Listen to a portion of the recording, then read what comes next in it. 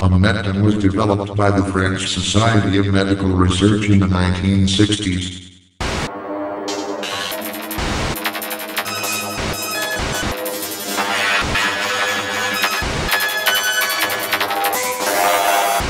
It was used as an atypical tricyclic antidepressant that selectively inhibits the reuptake of dopamine, and to a lesser extent norepinephrine, thus exerting a fast-acting antidepressant effect.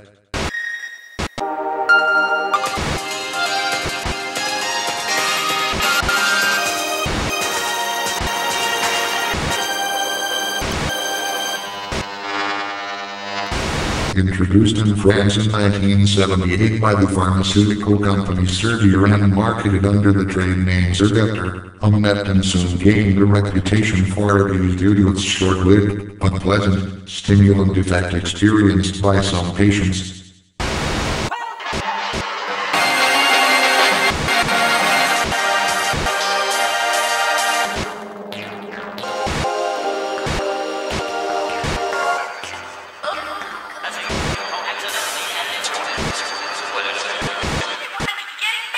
After its release into the European market, cases of hepatotoxicity emerged, some serious. This, along with the potential for abuse, led to the suspension of the French marketing authorization for Zergepter in 1999.